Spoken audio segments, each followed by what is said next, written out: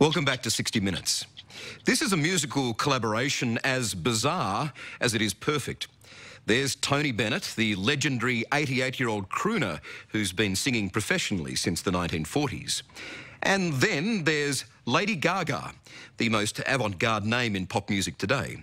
But for all their differences, they are, strangely, kindred spirits. And after their first brief duet 4 years ago, they've now returned to the studio to do an entire album. Tara Brown caught up with Mr. Bennett and Lady Gaga in New York City to try and make sense of it all. In olden days, a glimpse of stocking was looked on as something shocking. Now heaven knows, anything goes. Good authors too, who once knew better words, now only use four-letter words writing prose.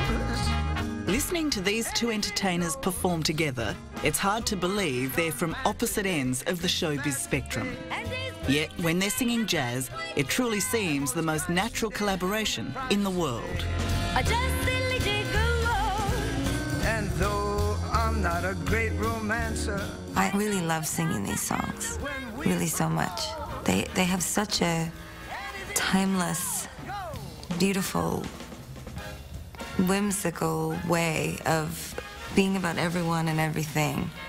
So when you're making an album like this, does it take you to a quieter world, a softer world? You know, not for me. It takes me to a softer place with my performance, I think. Tony brings out a lot of subtlety in me. Not a word everyone would use about me. The chemistry and affection between Lady Gaga and Tony Bennett is genuine and undeniable. and though we're not such great romancers. That's why I got attracted to performing with her, because she's herself. She's not like anybody else. She's just by being herself, she's a tremendous star. Anything goes. Because on the surface, people might say, I'm sure they do, that you guys are the ultimate odd couple. Well, that's what makes it good. If we were the same, it would be boring.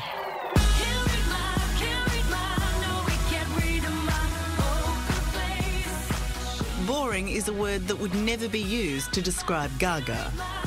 Certainly outrageous and definitely provocative.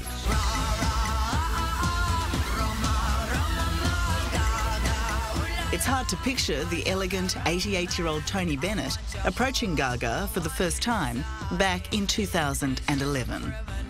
It was the first time I ever saw her perform, and the reaction was so phenomenal that when I went backstage, I said to her, let's do an album together. And she said, yes. It was that quick. So we just hit it off right away. I mean, how do you say no? You can't. You saw it as an honor immediately. Of course, it's a total privilege, and it also was exciting for me because nobody knew I'd been singing jazz since I was 13 years old. The pair went into the studio soon after, and Gaga was able to fulfill her childhood dream. She gets too hungry for dinner at 8. I'm starving. She loves the theater, but she never comes late. The Lady is a Tramp became one of the standout songs on Tony Bennett's Duets 2 album. That's why this chick is a tramp. She doesn't like crap games with barons and earls. You know, when Tony Bennett says Lady Gaga can really sing, does that feel good? My gosh, there's nothing better. You work your whole life for a legend to say something like that about you, and I just want to make him proud, truly.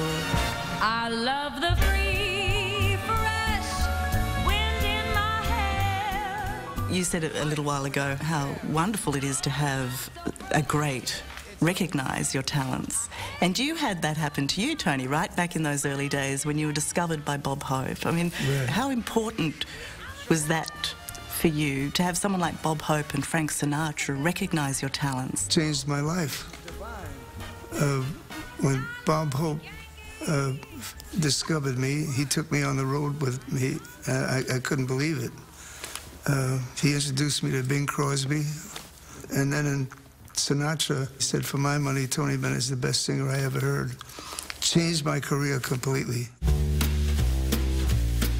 I'm stepping out with my baby. Tony Bennett has been performing his entire life, but as a true New Yorker, he was never tempted to move to Los Angeles, where many of his contemporaries, including the chairman of the board, were dominating the stage and the silver screen.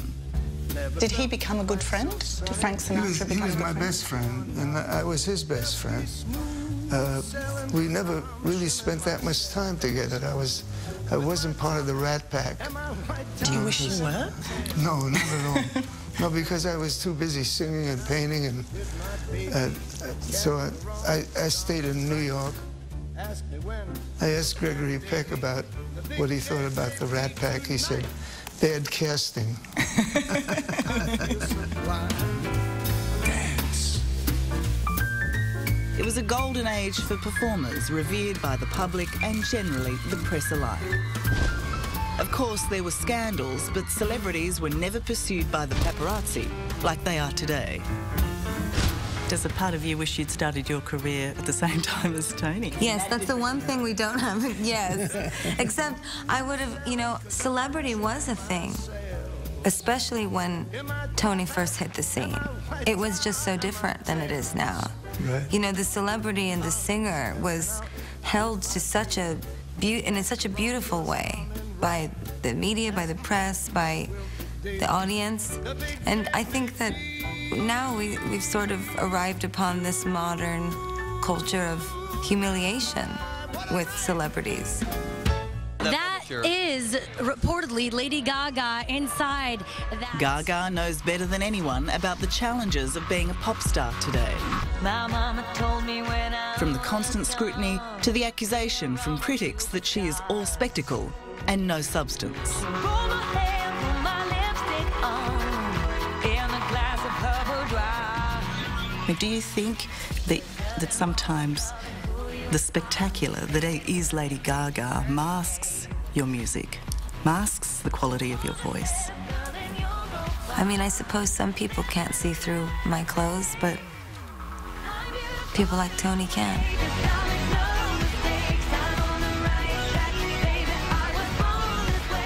The beast, if we want to call it that, the fame beast, do you feel like you are controlling that or feeding it? It's funny for us because, you know, the world looks at us almost like characters, and famous, like you said, it's like a beast or a monster. But for me and Tony, we get to see the side of fame that the world hasn't sensationalized. We see the fans and the smiling faces. Would you like to be starting your career in this age of celebrity and social media and such personal focus? Well, I don't know how you could do better than be sold out all over the world. He's saying no. Tony Bennett is a performer who has somehow managed to survive a 70-year career without significant scandal.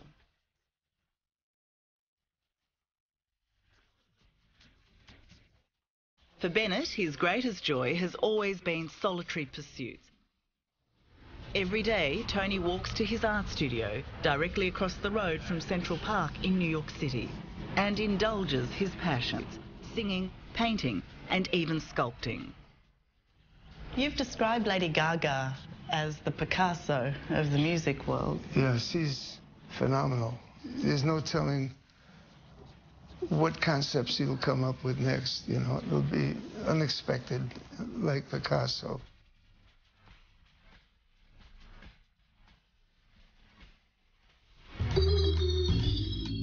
Following the critical and commercial success of their song on Duets 2, Tony Bennett and Gaga decided to record a complete album together.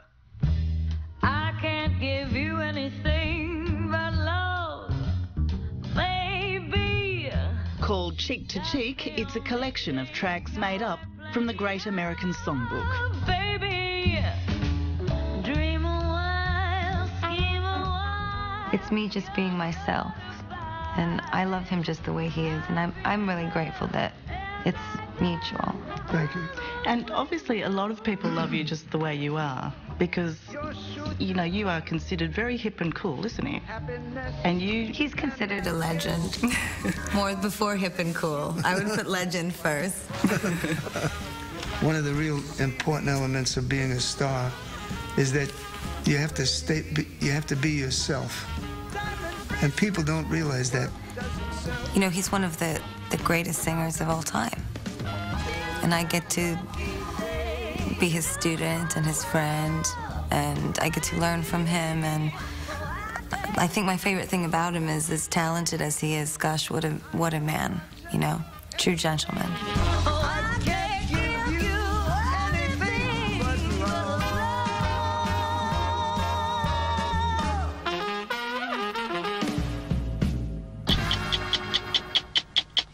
Well, that's all for tonight's edition of 60 Minutes. Thanks for your company. I'm Michael Usher. Have a good night. Extra Minutes. Is it true that you were at first nervous to ask Lady Gaga to sing on your Duets 2 album? Is that true? Yes. It was a concert that we did for the poor of New York City, the impoverished people. And every lawyer and accountant was there that night giving money, tons and tons of money, to the poor people that haven't got jobs and are desperate about making a living. It was a wonderful benefit. And I saw the reaction to her. That was the first time I ever saw her perform, and the reaction was so phenomenal that when I went backstage, and she was with her mother and father, and I said to her, let's do an album together. And she said, yes. It was that quick. So we just hit it off right away. I mean, how do you say no? You can't. You saw it as an honor immediately. Of course, it's a total privilege, and it also was exciting for me because nobody knew I'd been singing jazz since I was 13 years old. And I guess in a weird way, now that I know Tony, it's like I've realized I've been singing it my whole life because it's part of you. And I'm just so happy to be with him, and I feel so liberated, and he's just such a wonderful person to be around to make music with.